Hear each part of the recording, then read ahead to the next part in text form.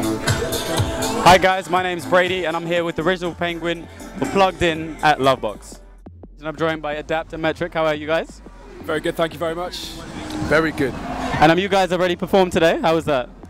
Yeah, it was amazing, really good, man. We played a fairly early slot, but it was still amazing vibes right at the start. So. And obviously the rest of the evening, are you guys staying and watching a few of the acts? For sure, yeah, definitely. Just walking around. We've got a lot of friends here, a lot of family, just soaking in the vibes. It's a beautiful day. Lovebox 2013. John, how are you today? I'm really good, man. How are you? I'm good, thank you. And obviously you're performing on the main stage later today. How are you feeling about that? Good, excited. I mean, it's an incredible opportunity to release one debut single under my name and then play the main stage at a festival. It's incredible, but it's a good opportunity to smash it up, I guess. So. And apart from Lovebox, what other festivals are you guys looking forward to this year? We're actually heading out to Sweden on Thursday. We're doing a set together and a Moda festival. We've got a busy summer ahead. I'm off Secret Garden Party, Global Gathering. We're both going to be there. Check us there if you're going to head up there. And yeah, festival season, summertime. It's a very busy time for us, but it's the most exciting part of the year. So come and check us when you're out. And so can we see a fashion line coming out soon from John Newman? Depends how the album goes, but I mean, I've got a book full of things that I come up with and for different events and stuff, so I don't know, I'd love to do that in the future, definitely, but just concentrate on the music, I guess, for now. And just last question, what separates Lovebox from the rest of the festivals in the UK? I think the fact that it's in a city, it's in London City, you look up there, you've got high-rise flats, blocks and flats, residential area. You're not in the countryside, it's city vibe, but it's got that whole festival vibe going on, the sun's shining. It's a lot of people, it's not camping, so you don't get too dirty, it's very dusty, but it's nice, you can still look fresh in your penguin top. Of course. Yeah, no dust on that. But yeah, it's a good vibe, and I think people just come for a great day out. They come to hear some great music, different tents, a lot of different vibes of music. So, but hospitality are bringing it fresh. So yeah, it's been a pleasure.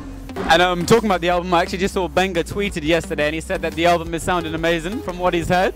Actually, it was today because we were waiting at the airport in Romania for our flight, and as well we were flying to Munich on the same plane, and I just gave him my phone. I have the album on here, and like he listened through the whole thing. He didn't skip, because it's an album that has gapless transitions, so like it goes straight from one tune into the next one at some points, and it's actually kind of storytelling in some points. And would you say you've got any style icons?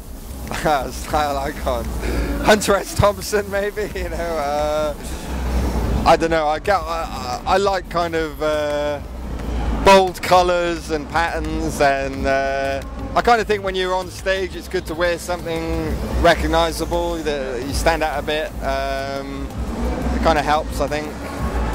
So yeah, the weirder the better for me. I'm wearing waffle shorts right now. So. And what other festivals are you looking forward to playing this year?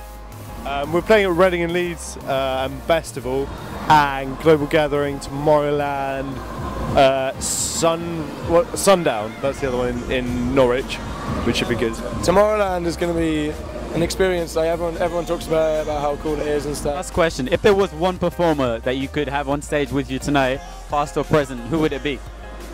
Michael Jackson. Michael Jackson? Why is that?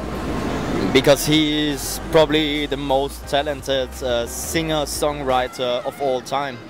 And his voice is just magical, and like his stage appearance, everything. The whole bundle, the whole package is what makes him so special, so unique. There will be, like, never ever again, there will be another Michael Jackson. No. And would you agree with MJ? Yes, definitely, definitely.